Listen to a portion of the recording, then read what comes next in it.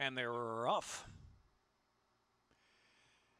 Counting Days flying out of the gate from Corvus to the inside, and then it's Andalusite near the inside, racing in third, and Dat Melody improves a spot or two now. Here followed by Early Gray, and then it's Speak With Me, and Mr. Dusty will be out deep to that first turn run. Hardly Home is about 7 lengths from that pace as they roll onto the turn.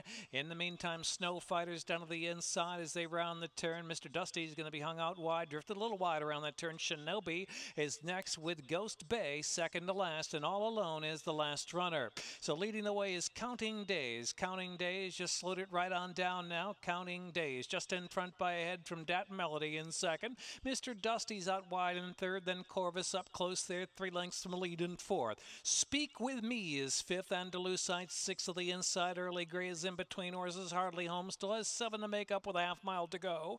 Snow Fighter then followed by Ghost Bay, and Shinobi and All Alone is last as they head on for the far turn. 3/8 from home, and it's Counting Days still out there. Counting Days from Dat Melody close second, and Corvus just 2 lengths off them in third.